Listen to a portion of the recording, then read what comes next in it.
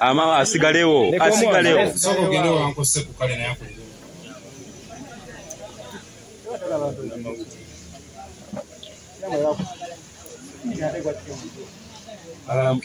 Bagala mukama ffe bazibwe. Njagala okubaniriza mwenna bana mawulire. Mwebale nnyo kuva bwe twagamba mutugenda Kololo mubaddewo. Mwebale kuyimirira naffe. Mwebale kwagala gospel music. Kino kinsanyusa nnyo okulaba cameras ennyingi nnyo nga ziyimiriddewo for the gospel industry for all the years we've been doing gospel music. I want to appreciate each and every media company. Abambereddewo nga tebasabye wabula ekikumi. They have pushed the music for every artist and also pushed our concert. And to every presenter. Kutwala omusago njawo okwebaza Katonda kulaba sponsors bange.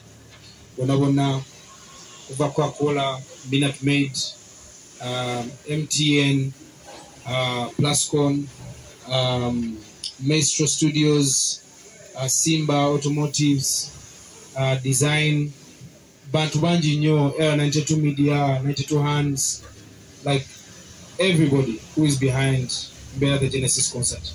Jagala okwebaza, thank you so much for loving God. What you have done, you're not only supporting the Levixone, and you're not only supporting the Levixone music, you're supporting Injili ya Yesu Kristo. Thank you for standing for the gospel. Jagala lero okutwala omukisa guno okwebaza buli muyimbi kasooke n'abayimbi bange abana Uganda kuva ku Unique Jamaima. Jagala okwebaza abayimbi mwenna aba gospel. Thank you so much for kuyimirirawo ne pushing a show yaffe. Like I've always told you, it will never be personal, it will never be about me. It is for the gospel. Tukikolera njiri era tukikola nga abayimbi ffenna aba gospel. Abayimbi ba gospel, we are one body. So njawo kwebaza ba artist bonna kuva ku Unique Jamaima mpaka ku bayimba Limitex agenda okubeera mu kisaawe naffe. Amen. Njawo kwebaza, thank you so much for supporting the show. Thank you for posting, thank you for sharing, thank you for inviting people. Mwebale okubanga muyisa abantu kono show. Nenjagala otwala omukisa eri mikwano gyange egy'omu mawanga ag'enjawulo gye mbadde mpitanga nkola shows.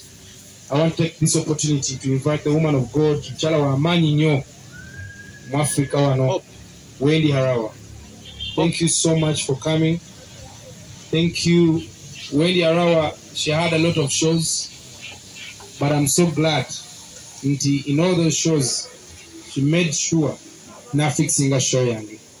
She was supposed to be in Nigeria on a very, very big platform. She has decided to come and be with us in Kololo. So thank you so much, Wendy. We love you. Uganda loves you. I can't wait to see you on stage, and I can't wait to share a stage in my country with you. I honor you and I respect you so much. Kawala kaffe kachali kaffe kadaka kuwendongo ani ya Yesu kali kalina price nkabirivingiramu nnyo era nsaba Mukama Katonda akatwala amawanga katambuze kakola obulungi. Njagala lero twala in a special way okwebaza abasajja bana babiri. These two people, these are the people who came before us, and me as Levixone, I'm inspired by everyone who came before me. Banasajja bayimba gospel music nga tekuli social media. Kala at least nsobola okuwandiikira Joel ya ku WhatsApp. Bayimba gospel music nga tebalina na WhatsApp. Nene babulira enjiri ne batwagaza okuyimbira Yesu Kristo. In a special way njagala mbakubira engalo ez'amaanyi. Ekyabampisiza wano, not because they are the one of the performers who are going to perform tomorrow, because there are many. Tulina Betty Namaganda, tulina Faza Msal, tulina Limitex, tulina David Weinde Yalandis, they have them US. Probably name rehearsals yesterday. We have other great artists from different countries, from Congo. Fitsombui ne yayingidewo. Akoye mujasela bade rehearsals and mugamba abireke. We have artists from Kenya, Burundi. We have a lot of artists. It's going to be a celebration.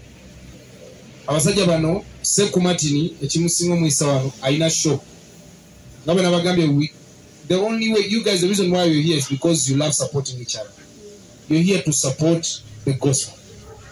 So Seku Martin agenda bira naye ne show nga ojo uli ajibaita extra ya mbeera the Genesis concert egenda bira kololo egenda bira Serena nga celebrating emyaka 25 eja Seku Martin. Omuntu yenna akimanyi industry no kyetegeeza wandibadde okubira Seku Martin ngalizama. So banamawulire mwenna tuyimirire supporting the gospel music. Ngawe mukinkoledde abalala. Let's also stand with Seku Martin. Muganda wange Joseph Segawa bebamu ku bantu abankwataho ku mutima nga bayimba.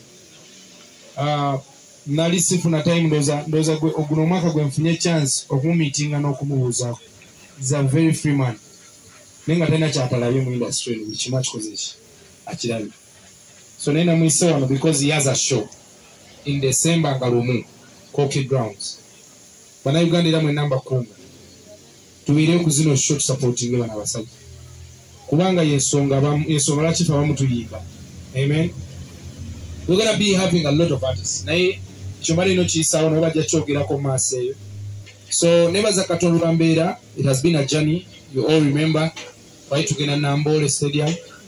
We paid COVID nakolachi najja. Omuna Uganda inali eyo ndi wano kugamba you have all reasons to be at Kololoya Street this Saturday. Muje twebaze Katonda olw'obulamu. Abantu bafudde COVID, bafudde ebirwadde byetamanyi. Kwegamba obulamu tebubadde buki bwangu. Naye tukkiriza Katonda ayina ensonga lwaki gwe abadde akuleseewo. Buli muntu yenna ndaba eyo gyonna gy'oli. Jatwala omukisa guno okwaniriza ku Saturday eno tugenda kutandika sheno saawa 8 enzigi zigenda bazikoze ki zegudde. Saawa 10 tugenda tandika performances. I don't want you to miss. Kuyingira emitwalo 2 n'emitwalo 5. Simba Motives ekintu yakijjanjawazza. Ogenda kusasula emitwalo 2 owangule pitch. Isn't that amazing?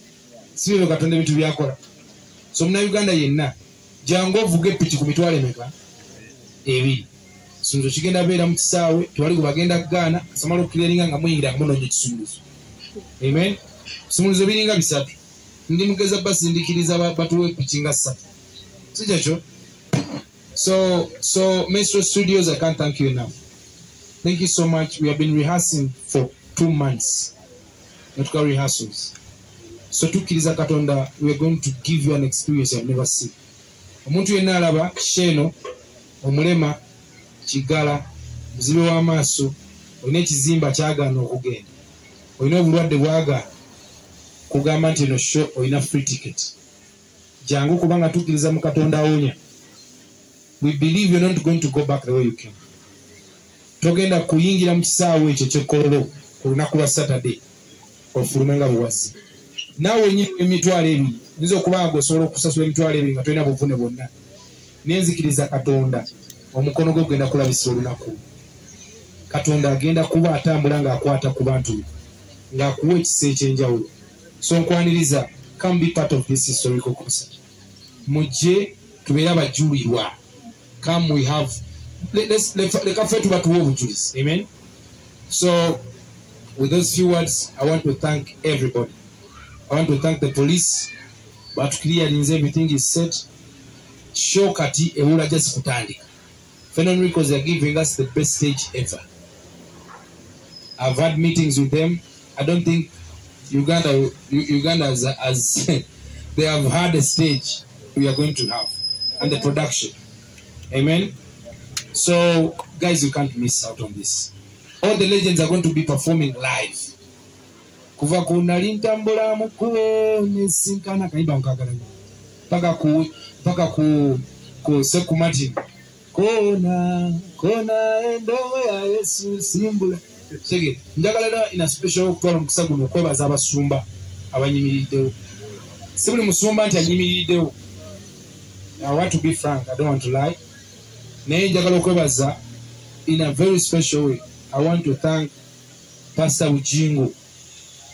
Mukubire ku ngalo z'amaanyi. njagala in another special way twebaze Apostle Grace Rubega of Fanero Ministries.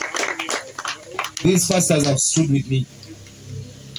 Mukama Katonda abayimitima gyabwe kyegyanira. Sina gye nsobola basasula, but we will not stop serving God. We will serve God back. Because me as Levixone, my mission is to look souls for Jesus. I will not stop. Jagena n'aba supporting tulina obulira enjiri paka last. Amen. So I want to thank my team, Levixone music team, Carol, Rhoda, Leo, Bonava Deco. Then in another special one to thank Team Levixone Music. Mwebali Team Levixone Music. Thank you guys.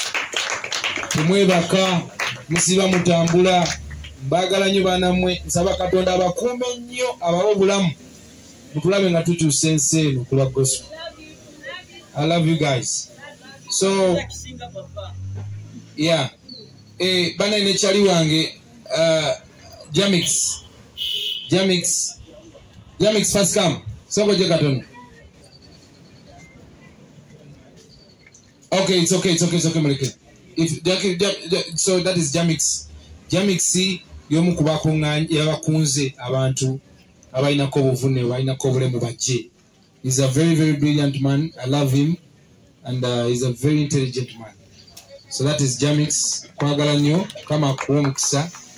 Thank you so much. So guys, byebye byange. Nebaza Katonda olwa embeera ennungi Katonda mulabi byatukoledde leero. Nkuba denge yagala otutonya ne mulabi nti Katonda ali naffe. Nkuba ebalagira ne Mukama atasize. Tusaba Katonda yennyini atubaleddewo olwaleero era yongere okubeera naffe. Thank you so much. Thank you so much, Levixone. Hey, in another special way, nga bwe nabagambye no show yabyafaayo. I have a friend of mine from Ireland. Musajja ono akola ku BBC. His name is called Tony. Tony, please come. Tony, come a bit. Maybe ngenda mu ababuuzeeko. That's Tony. Tony from the Northern Ireland. Tony has supported us. He is the first presenter to host me on BBC. So that was my first BBC interview. And we have not been selfish. We have connected him to many people. I don't want to say. You get? Wow. And from that interview we did with him, with my brother Trinity, I was invited also in London to do one extra BBC. You know? Osanga singa teyampa interview wamanya nti ndi BBC material. Yeah, man. From Kosovo. Hallelujah. So then I was also given a chance to feature in BBC One Extra. So that's my brother. I love you so much. He's here to support. He bought his table already. He's going to air. He has one kusakanga ya musaka. So to show ya fegena wera ku BBC. Kubanga show ya byafaayo. So baganda banga bana mawulire mumanyi mwafuuka part of this ministry. Mwebale butansulirira, mwebale kuyimirira nange. Bwe natandika okumenya amanya mwe bana mawulire mulaba mwankwata kyukulaku abamutabira mu video ya Kigombe no nyandala kati. But I love you guys. Mbagala nnyo mwebale bambi kumberera kama bampira omukisa. Amen. Thank you so much everybody. Please kumukubireko mu ngalo. Thank you so much, Levixone. Tekela kubanga tuongeraawo, but let's receive questions. MTN inachagala kuisao katono.